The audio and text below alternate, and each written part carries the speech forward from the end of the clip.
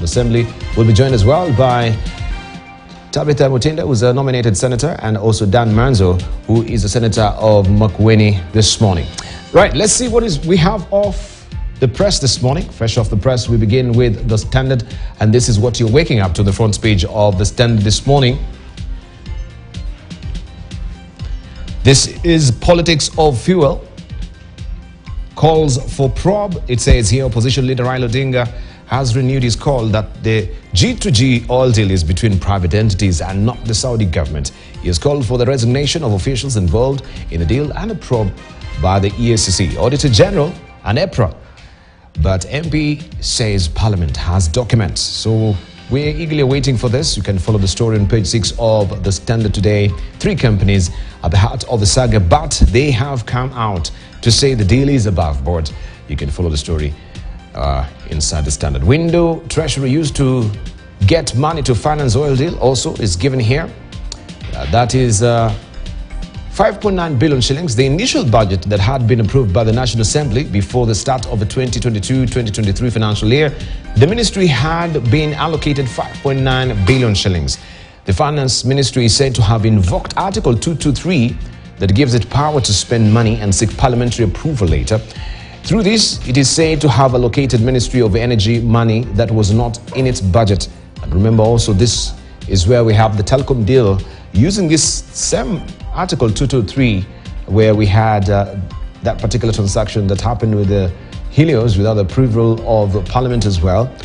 Is this article being abused? Well, that's up in the air as far as clarity is concerned. You can follow the story on page 4 of The Standard this morning. And we have 43 billion shillings. It says here, it however ended up spending 43 billion shillings drawn from the consolidated fund and another 20 billion shillings that had been raised by the ministry's internal operations without approval by MPs. With the ministry calling up Article 223 of the Constitution to access the funds.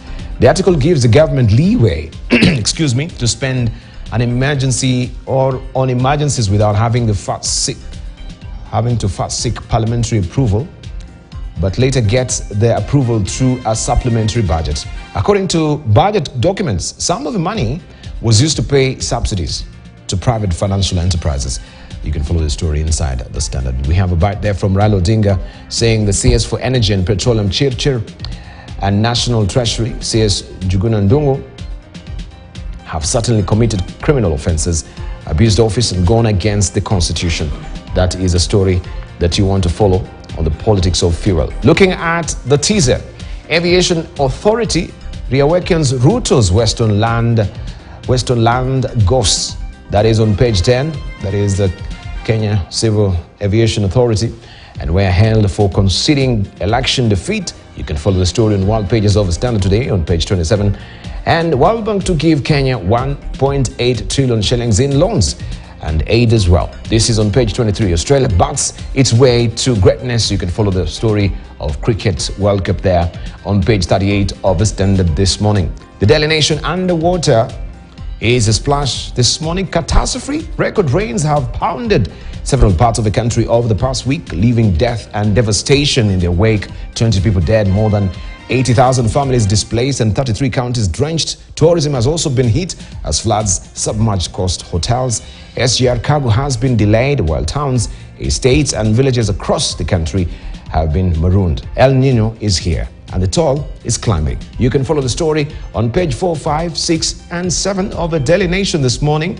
Resign, Raila tells Chilchir and Ndung'u over oil deal, as Mayor Leader Raila Odinga has called for the immediate resignation of Energy Cabinet Secretary Davis Chilchir and his National Treasury counterpart Njuguna Ndung'u over the government-to-government oil deal. Mr. Odinga further demanded that the government tables evidence of an existing government-to-government deal and of Kenya having paid for the fuel in Kenya shillings. This is on page 10 of the Daily Nation this morning. Looking on the side, but there, it's a miracle baby transfused while in womb, born healthy for Melodious Mora. It's melodious indeed. The journey to the motherhood has been one of pure heartache and agony. 6 years and 5 miscarriages until yesterday.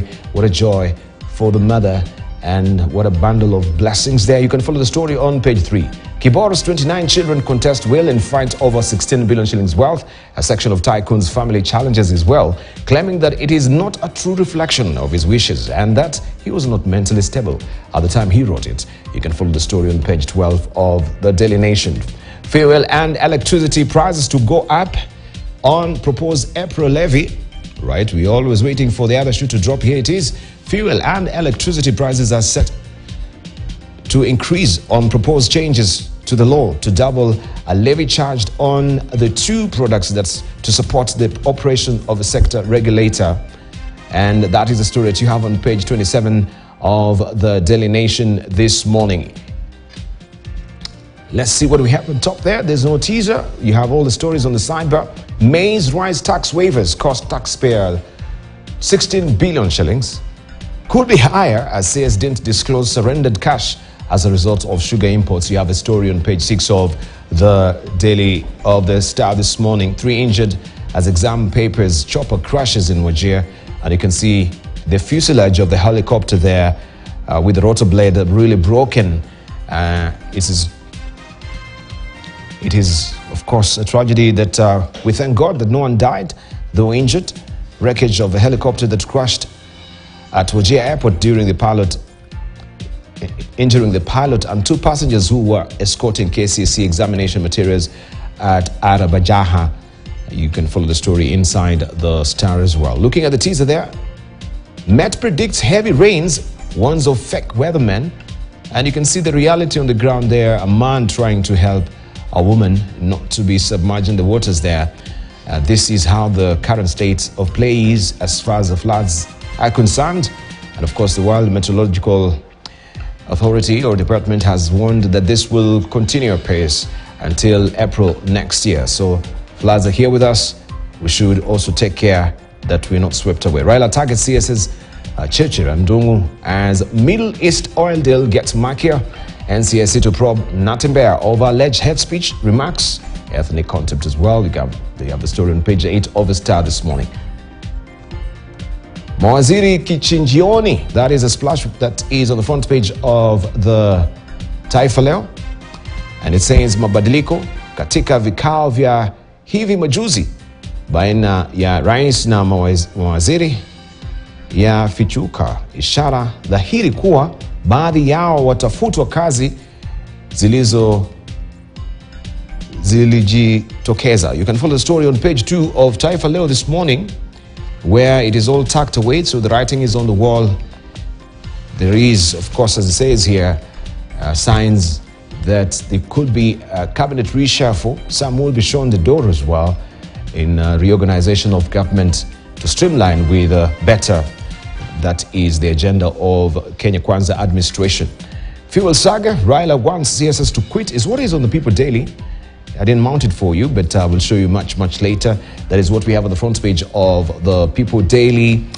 Piling pressure as Mule leader Raila raises more questions over oil imports, saying Dungu Churchill must go because cost is yet to come down as promised. State fights back. You have the story on page 4 of the People Daily this morning. And also Maraga is calling for vetting of police afresh. Reforms will address weak leadership in agency and improve service delivery. Former CJ tells president in a report that also makes recommendation on fighting corruption. You have the story on page 7. Do we have even the money now for a fresh police vetting? Well, when we have such suggestions, of course, we'll see money coming to bear. Equity Bank's profits hit 36.2 billion shillings in Q3 is also what is on the front page of the People Daily. I will show you that later. Pardon me. We have the People Daily, the Business Daily. That is, World Bank is revealing new 1.8 trillion shillings loans for Kenya. About 684 billion shillings to fund public sector projects. Kenya turns to multilateral banks for budgetary support. And you have a story continuing on page 2 of the Business Daily. The World Bank Group has revealed a new 12 billion shillings loan package for Kenya, expected to be disbursed over the next 3 years. beginning July 2024 in what it says will support the journey to become an upper middle income country by 2030. The bank, which is now Kenya's single largest lender, has mobilized the funds through its sister funding agencies as loans and equity investments into Kenyan farms in a major relief to the country that is facing a dollar crisis.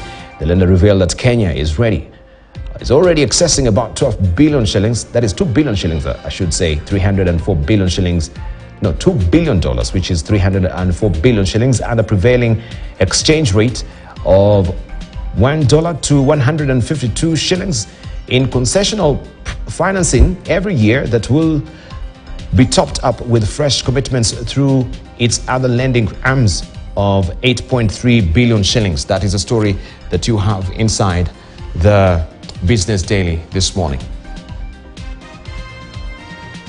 All right, let's continue pace. We see what we have on the front page of, not really on the front page, but down here. Equity Group subsidiaries deliver half of 34.6 billion shillings profit as Kenya takes 20% hit. And also KRA, lawyers clash over client clash at bank. The Kenya Revenue Authority has opened a new battlefront with, excuse me, let me just clear some flames there, with lawyers as it seeks to collect taxes on interest and on billions of cash held in client accounts, in a far-reaching move that has sent shockwaves in the legal profession and win for Safaricom in national roaming fee tassels. That is fees tassels there. The Reds telcos charge rival operators to connect their subscribers in areas where they lack service coverage in Kenya should be negotiated commercially, as studied by the communications regulator has said, adding a boost to Safaricom, which has the largest network spread countrywide, and tower operators. That story continues inside the Business Daily as well. Let's see what we have across the borders. We go to Uganda, where family and state ties are the heart of Katanga's death. Connections, the demand by relatives of Henry Katanga for an inquest into the death of businessman after a reported shooting incident on November the 2nd has opened a web of a well-knitted family network that weaves through the intricate state power. You have a story on page 2 and 39 of the Daily Monitor in Uganda. Muslims to lose prime assets over 19 billion shillings debt. And we can see here a picture of Mufti Sheikh Shaban Ramadan Mubaje at a previous event in Kampala. The Uganda Muslim Supreme Council is on the verge of losing its major cities across the country over losing its prime property, not major cities, on the verge of losing its prime property in major cities across the country of an outstanding debt of 19 billion shillings. You can follow the story inside the Daily Monitor. Guards kill sons of school director, and what you missed at the royal wedding. You can have all that spread out for you for your reading on page 7 of the Daily Monitor. And Canon Banja elected new bishop of Namirembe Diocese. That story continues on page 6 of the Daily Monitor. If you're waking up in Uganda. In Tanzania, what growth of banking agent operations means? This is a splash. Agents banking grew significantly in the past 3 years, with customers' deposit and withdrawals both raising sharply, according to a new central bank report. You have the story on page 2 of the Citizen this morning. All right, let's see what we have on the front page of the New Times. Kaspersky official on setting up transparency center in Kigali. The African region is facing an increasing number of cyber threats. You have a story on page 3 of the New Times this morning. Let's continue pace and see what we have also down here. Rwanda, Cuba seek to bolster bilateral ties. And you can see President Paul Kagame meeting with Cuban Vice President Salvador Valdez Mesa and his delegation at Uriguiro village on Monday, November the 20th. They discussed on bolstering the existing bilateral cooperation between the two countries. This all continues inside the New Times this morning. New oil deal will ruin me as Kenya loses $100 million in Kisumu port business. Uganda investor Mike Mukula's $270 million fuels facility is going into disuse. This story continues on page 4 and 5 of the East African this morning. Let's continue and see what we have also on top here. Tanzania shuns the EAC single tourist visa. Dodoma says until its concerns over security, immigration and revenue sharing are addressed, it will continue to hold out. You have the story on page 5. And remember also, currently we have the EAC Tourism Expo, which is being held or being hosted here at KICC. And this is the concerns, the trepidations, and of course the hesitations that is being raised by Tanzanians. And you can read the story on page 5 of the East African this week. China Delhi, Xi Macron stress need for two-state solution. President discussed Palestine-Israel conflict in telephone conversation.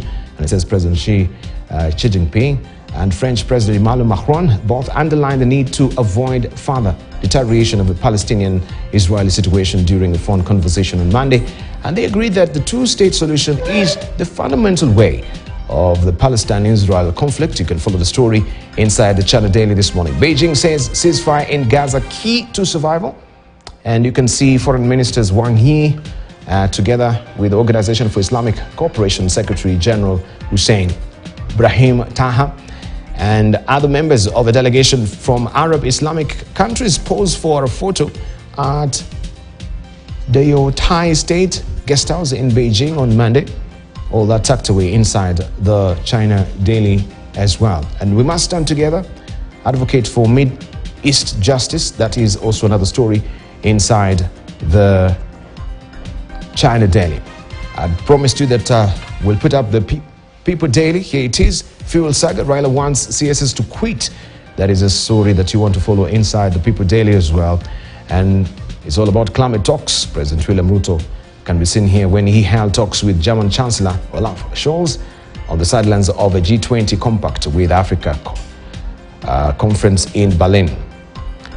Germany pledged to support Kenya's mission to Haiti and its peace efforts in the Horn of Africa. The meeting was a precursor of the COP28 to be held in Dubai. You have a story on page 28 of the People Daily today. World Bank pledges 12 billion shillings for Kenya, $12 billion for Kenya, the amount equivalent to 1.8 trillion shillings, which will be disbursed over 3 years, subject to approval by bank's directors. And you can follow this story inside the People Daily as well. This is half of our budget, which stands at a ballpark figure of around 3.5 billion shillings, trillion shillings, I should say. And vet police boasts afresh. This is what Maragwa is saying in his report that has been handed over to the president, and also other recommendations inside there is on fighting corruption as well. This is the People Daily. I will be showing you what we do have on the front page of The Economist, the Time magazine as well. But also let me just give you a paper of the day before we have our weather forecast. Live out of your imagination, not your history. Live out of your imagination, not your history. This is what Stephen Covey is saying. Live out of your imagination, not your history. Are you living out of your imagination or your history? Right, let's see what we have up next in the weather forecast.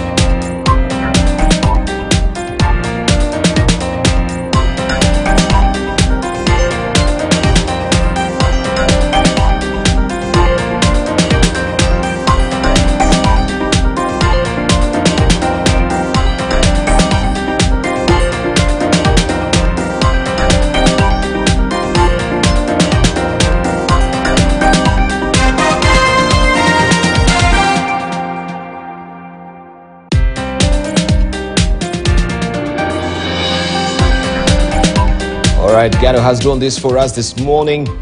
Your Excellency, it's about time you take another trip abroad. And you can see State House has been flooded as it is here, currently being, of course, portrayed here by Gado, just giving us an indication of what is happening in the country currently. Also, the Deputy President is calling for more funds mobilization to try and help victims who have been adversely affected by floods. Did we make an early call that there is no El Nino? And the weatherman also is reporting that beware of fake weathermen. Right, you can also take a copy of a standard for this particular editorial cartoon. In the Star, it's not us. And the Blamstorm accusatory fingers being raised as well. You can see there, Murkomen now, he's being depicted as a person who has a halo that is being, of course, lit up by the candle there because of recent spate of darkness that has been bedeviling the country. And from UDA, it's pointing fingers at Uhuru. So he's become the fall guy for everything that is so not working with the Kenya Kwanza administration. And we saw that particular part as well, and rejoinder from Uhuru Kenyatta that he should not be blamed. It's got nothing to do with the current mishaps, I should say, of the Kenya Kwanza administration. This is what Ozone has drawn in the Star. We have also the People Daily. Hiya, it's him. And you can see there a dilapidated ramshackle there of a car where El Nino oily scandal, as it's being put there by Stano, unrealistic taxes. And Wanjiku is asking, wow, is this the guy who is being blamed there? And that is Uhuru Kenyatta, who's actually sitting down there being blamed for every, of course, tragedy, so to speak, that is bedeviling the country as far as the cost of living is concerned. It's him. El Nino, unrealistic taxes, it's him. Oil scandal, it's him. All right, so Wanjiku is wondering, is it him, really? This is what Stano has drawn. And also, still, in the Daily Nation, we can see there, even for the El Nino that is eating away at our roads, so to speak, is being blamed on him as well. And you can see that UDA Mini Morris as well. Right, everyone is trying to drive it. We have the economic advisors who are gearing this particular Mini Morris, wherever it is going right now. And they've been saying, we on trucks. Are we truly on trucks? That is a question that we want to also be probing this morning. We're joined this morning by Tabitha Mutinda, also be joined by Farah Malim and also Dan Mazu as well. We continue pace with the conversation. And Tabitha, good to see you. Good morning. Good morning. Yeah, as we just have the cartoons, we shouldn't just remove them yet so that we can decipher this, what is really happening here. The blame game that has been going on. You can see this particular one in the Daily Nation today. Also, we do have the People Daily. I've just shown you. Hiya, Wanjiku is wondering, is it Uhuru truly? And then we have also, it's not us. Blamstorm continues. But good to see you. Fresh from Kakamega, yes, where the senators are. Today they're going to Vihiga. So you are probing the governors, yes, right? But yeah, I want you to comment on the cartoon before we head there. What do you think? Okay, it's the Kenyans have a right to be able to question, to be able to ask, like what is happening. It is in their right, and definitely, you know, these issues where we are coming from the previous regime, the handshake government, where they pledged the previous government, yes, into. So of course, I mean, all this was brought about by the previous regime, which was led by none other than Uhuru.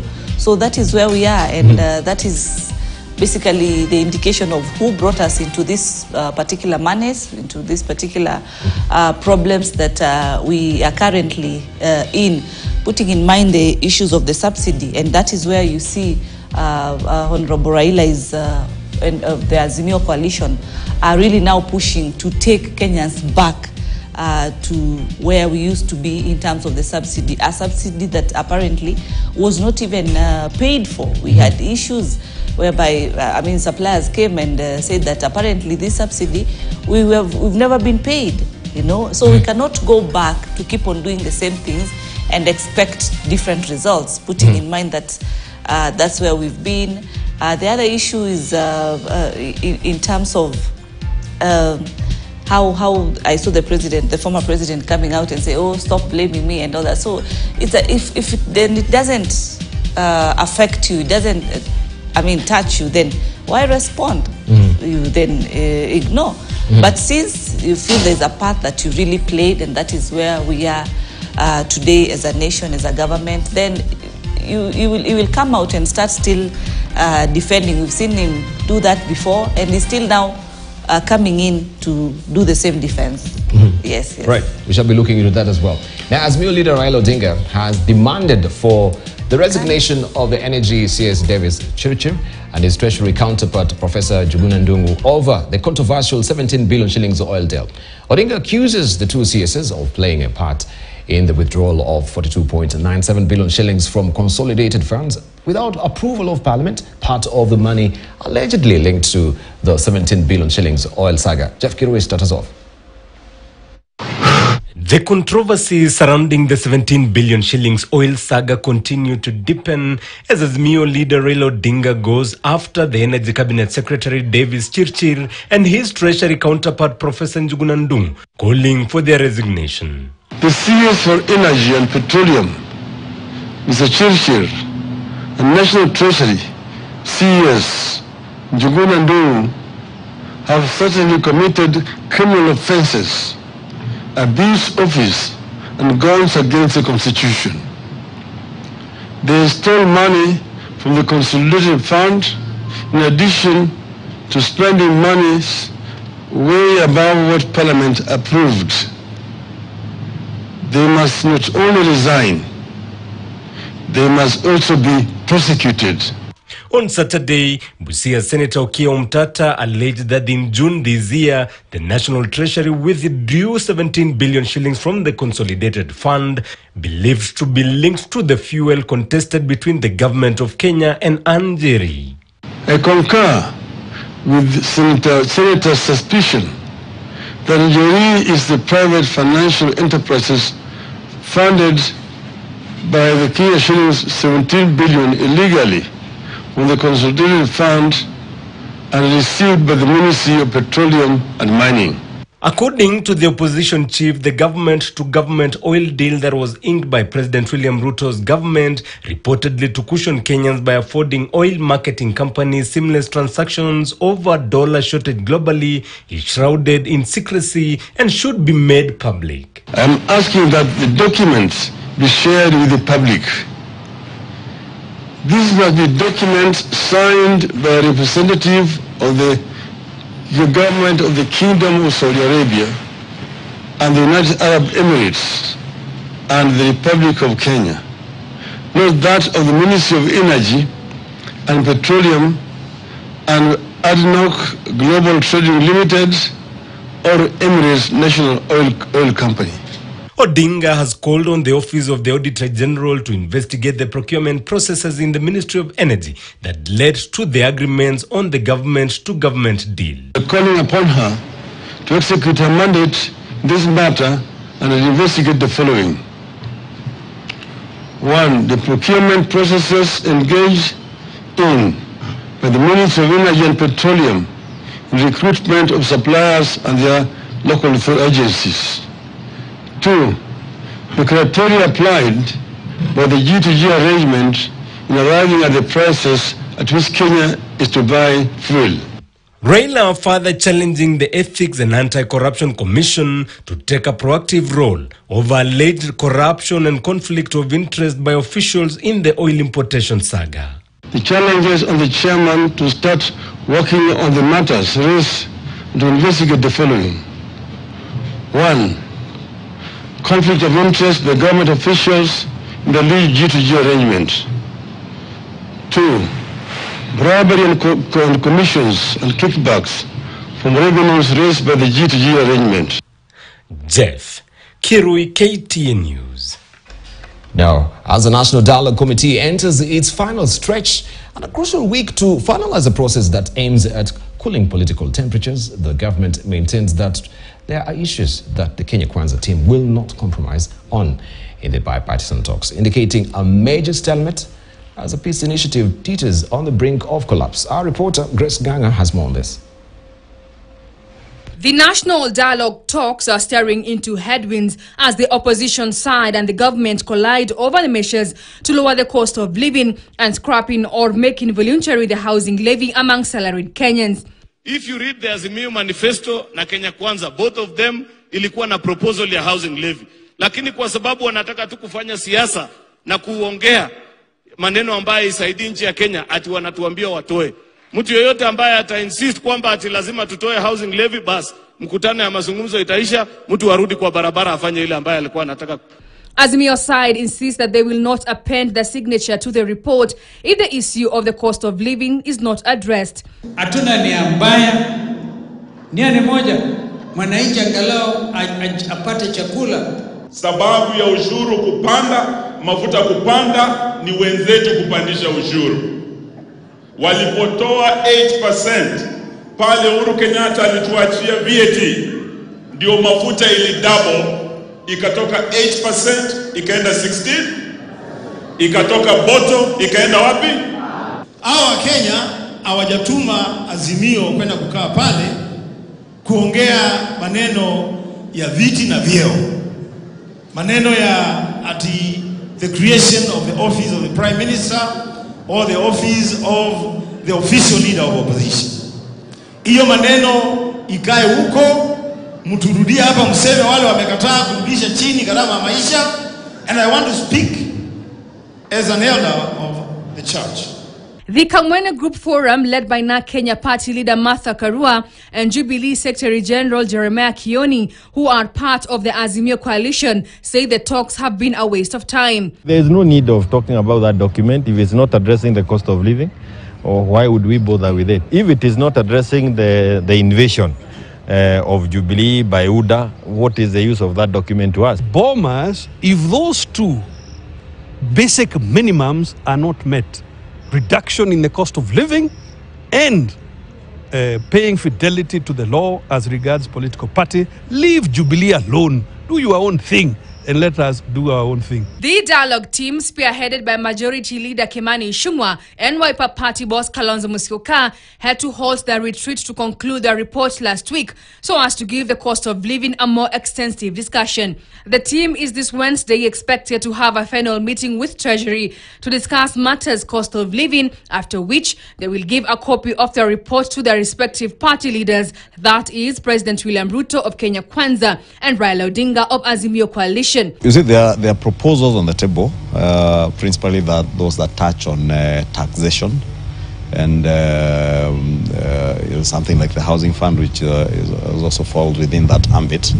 And it's those issues that we want to engage the National Treasury further on before we are able to make a final determination on the way forward. NADCO have until Tuesday next week to finalize their report and table it in Parliament for consideration in efforts to quell temperatures between the government and the opposition. Grace Nganga, KTN News, Nairobi. Now, elsewhere, leaders from Mount Kenya region and the Kamwene Group Forum have accused President William Ruto of poor governance, saying threats and intimidation will not silence them from fighting for the rights of Kenyans. They implored upon the president to stop governing with threats and instead listen to the cries of Kenyans, led by NARC Kenya Party leader Martha Karua. The leaders said the cost of living should be considered as Kenyans are overburdened, and they will not stop, or they will stop at nothing until their voices are heard. Kama mtu anataka kutusafirisha kwenda binguni, pengine Mungu atamsafirisha mbele yetu. Yes. Lakini we are not going to be intimidated. And anybody who sends attack dogs to insult leaders asking how many votes we got, open the server. What are you fearing? Open the server. Open the server, we verify how many votes. Kama ni mbili tutashukuru. In fact, we have had a very easy time because we are not telling them. We are going and they tell us, if you people don't talk, we are going to die. We are not a political party. We are ready now as a movement, as a forum, to talk on behalf of our people and even to look for things that could be affecting them and look have a proactive way of tackling them. Meanwhile, Kenya and Germany have agreed to escalate their cooperation in green investments. It follows the outcomes of the Africa's Climate Summit in Nairobi, in which Germany was one of the central players. The two countries appreciated that it was inevitable to invest in Africa due to its competitiveness, I should say, for climate action, climate development and resilience. In a bilateral meeting in Berlin between President William Ruto and German Chancellor Olaf Scholz, peace and security in the Horn of Africa also took center stage. Scholz appreciated the key role that Kenya continues to play in the region, particularly in Sudan, South Sudan as well, the Democratic Republic of Congo and Somalia. President Ruto briefed the Chancellor on the efforts of IGAD in taking a leadership role in the Jeddah process that is led by Saudi Arabia and the United States of America. The two leaders also discussed the role of Kenya in the stabilization of Haiti as part of the multinational security support mission for the Caribbean nation.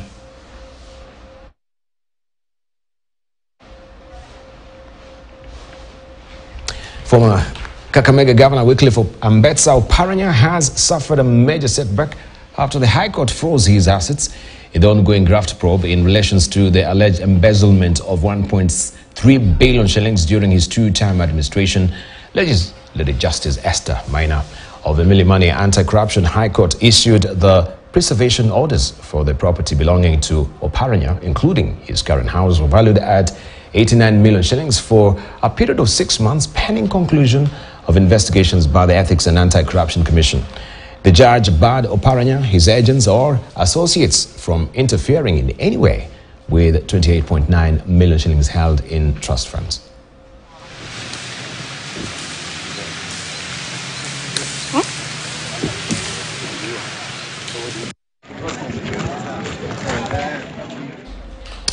And signature collections to dissolve Meru County have started in earnest, with some members of the county assembly and lobby groups spearheading the drive. This comes after another petition was filed in court to have Governor Kawira Mwangaza impeached just a few days after the county chief was saved from a second impeachment attempt by the Senate. Bildin Waliwala has more. The strained relationship between Meru Governor Kawira Mwangaza and members of County Assembly persists even after she survived her second impeachment by the said members. A third impeachment attempt is underway a few days after Kawira was saved by the Senate from another impeachment. According to the governor, it has become difficult to run the county with the numerous frustrations from the County Assembly, who are also planning to impeach 8 members of the county executive. Given this, the embattled governor is in support of the collection of signatures to dissolve the county. On Monday, lobby groups kickstarted the signature collection drive. The people of Meru are a distressed lot due to the endless politicking that is happening in Meru. So we started this process that is going to actually help the common mwananchi. Sisi tumesema tukiwa akina mama, kitu ya tunataka kufanya sasa hizi tunataka tundisolve hii Meru County. Yes. Na tunataka tutokee na nguvu yetu yote na tujisponsor sisi wenyewe, hatutaki kuwa sponsored by anybody. Ndio tuweze kundisolve Meru County, ndio turudi kwa ndebe. Turudi kwa ndebe. Ule ambaye anaona asida mama ama asafanya kazi kuliko mama vile anafanya, akuja asimame na yeye kwa ndebe, tumchague. According to the lobby groups, the impeachment attempts are denying Meru people their right to enjoy development that is supposed to be brought by devolution, and it is time for them to choose their leaders of choice again. Hii tumefanya kwa nini? Tumefanya kwa sababu tumeshindwa kufanya kazi. MCA wenye tulichagua wameimpeach governor mara 3. Mara ya kwanza kwa assembly ambayo kufika Senate, ya pili ikaenda Senate na ya 3 ikaenda Senate. Some of the members of the county assembly are of the view that dissolution of the county is the right direction to take to end the unending fights and misunderstandings. Sisi wananchi tunataka kuwaregezea power zao kwa sababu sisi tumeshindwa na kufanya kazi, na mimi nimeokoka, sitaki kuwa na kura mshahara ya bure, kwa sababu niliambia watu wa Kiagoni tawafanyia kazi, na kwa sababu ile shinda tuko nayo ni kuwa hatujui kazi yetu. Mimi naomba tu hii power ambayo wananchi wametupea tuwaregeshee. Though they are enforcing Article 1 of the Constitution, where all sovereign power belongs to the people, and they're taking their power back, Article 192 of the same Constitution states that a county can be suspended in a state of emergency arising out of internal conflict or war or any other exceptional circumstances if the president is satisfied that such an action is warranted. If the president agrees with the reasons to dissolve the county, a commission of inquiry will be created, and if their findings satisfies the head of state, then an election will be held within 90 days, though the Senate may at any time terminate the suspension. All right, Berlin has given you there the rigmarole there of the process propriety that is involved in the impeachment or the dissolving of this particular county, as it were. And we just want also to take that as our catnip issue of discussion this morning. Allow me again to introduce our panelists. Earlier we had the voice of Tabitha Mutinda, who is a nominated senator. Also we have with us Dan Manzo, who is a senator of Makueni. Farah Malib is joining us as well, who is a member of parliament to the DAB. And after issues that we'll discuss, the floods in the northern region of the country, also the issues of the clammy fingers from the governor as far as corruption is concerned. Now we had the freezing of assets of Oparanya. Was it also providentially that we had the Senate also in Kakamega probing Oparanya's tenure? And the issue of course, the governors who maybe they have been in office and now they're senators, where we can see the people overseeing those dockets or accountability of the previous or the current regime, and they have also their record in the past tenure as governors. But let's just put this in context and the politics of fuel as well. We shall be looking at it as well. So let's hear from Senator Dan Manzo. You're not in Kakamega yesterday, were you? No, you're not. No, I'm not part of that committee. You're not. Oh, he's not part of that committee. Which committee are you in? I'm in a committee of delegated legislation. Delegated and also legislation. Committee of agriculture. Of agriculture. Yes, I'm not in that particular one. And the CEO of a parliamentary. That one you don't want to mention that, because also we know you're in that particular fellowship of a parliament. Yes. Yes. Yeah. You're the one who sings once this. Once a year, we organize. National prayer breakfast. So I co-chair that with Honorable Chepkonga of National Assembly. It's just a one event of the year, but you plan it a whole year. You plan it the whole year? Yes, so that it's a day the leaders or the elected leaders dedicate the nation to God, and this one is also done together with the Muslims. Okay, it is interreligious, interdenominational. Interdenominational, interreligious, so everybody participates and the members participate. In the history of National Prayer Breakfast, Farah has not, because Farah has a very good baritone. Yeah, but next time he never. Do you normally do recruitment in the next National one we want to where everyone is auditioning to join the choir? Last time we were looking for Honorable Farah Malim to read the Quran.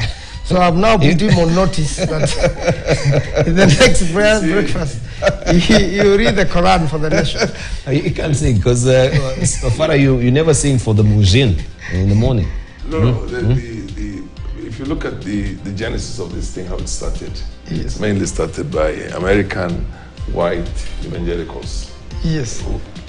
Who came to, basically have a foothold also in the political leadership of the continent, Africa, in certain context. So it's not entirely a free thing, you know what I mean? But if we can, but then own it ourselves and use that noble, what do you call, idea for our own self. In which case you have to have a Muslim co-chair also. You can't just have two co-chairs. Now you have a Catholic and you have a Protestant, am I right? Yes. And then what about the Muslims? I mean, it becomes entirely a Christian affair. You've not considered it yourself until now you're speaking. If I'm invited to be co-chair on behalf of the Muslims, I'll be there.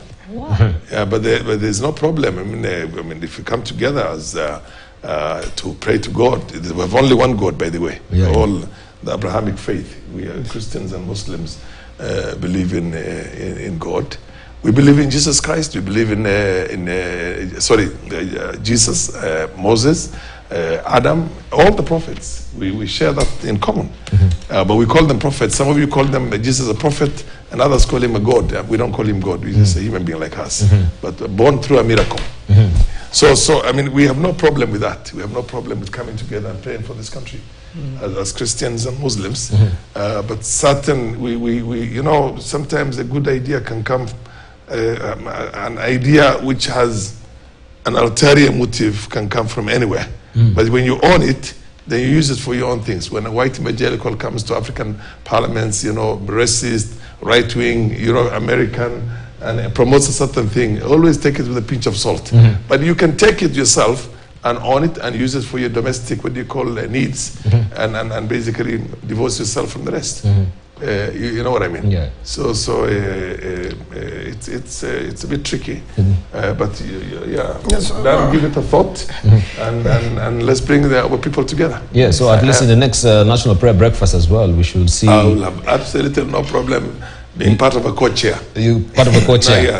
not just as a flock. And you'll be joining Danson Mungatana as well as a choir conductor. No problem. We can conduct that one. We will also conduct our own prayers in our own in the Muslim fashion. What happened in Dibal during the war, towards the end of Second World War? It was so tough and difficult. And when members of parliament went to parliament in America, they didn't know how to start the day because the war was, you know, top notch. Yes. And just a few members, one member told the other members where they had gathered, let's pray.